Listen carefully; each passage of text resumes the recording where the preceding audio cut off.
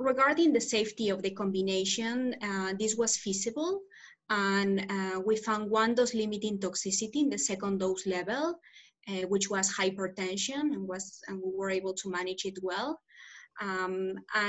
Generally, we found mainly grade 1 and 2 GI toxicity, such as nausea and diarrhea. And one patient in the higher dose level had a grade 3 hypopotasemia and grade 4 QTc prolongation, but we were able to manage it well as well. Regarding the anti-cancer effects of the treatment, we only found one stable disease, and the rest of the patients had no objective responses. The other important part of the trial were the correlative studies. As I mentioned, we had a pre-treatment and on-treatment biopsy, and we tried to assess the changes in some of the pathways.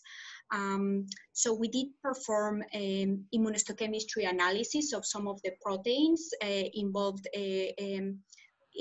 with these treatments, and these are the lysosomal markers and the autophagy-related proteins.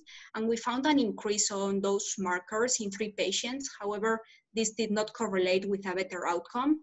And we also performed RNA sequencing in the sequential biopsies, and we assessed the relevant pathways such as angiogenesis, Hedgehog pathway, lysosomal markers, and PI3K pathway, and we found no significant changes between the pre-treatment and on-treatment biopsies.